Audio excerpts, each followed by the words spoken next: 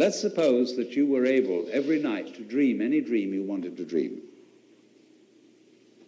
And that you could, for example, have the power within one night to dream 75 years of time, or any length of time you wanted to have.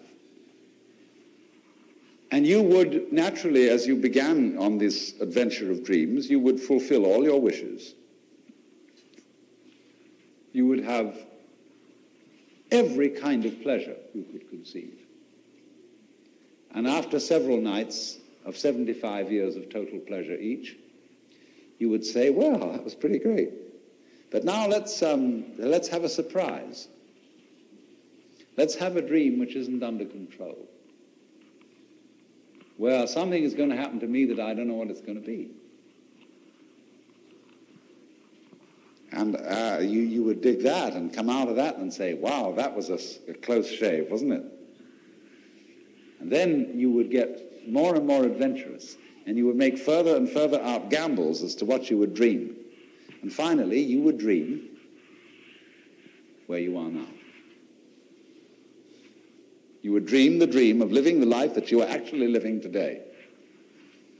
That would be within the infinite multiplicity of choices you would have, of playing that you weren't God. Because the whole nature of the Godhead, according to this idea, is to play that he's not.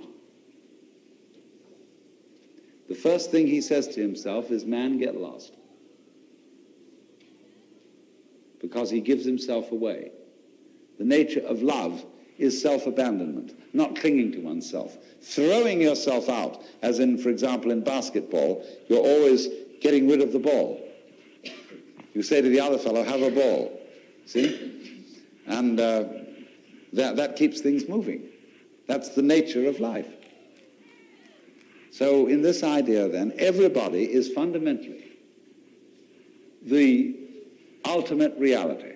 Not God in a politically kingly sense, but God in the sense of being the self, the deep down basic whatever there is.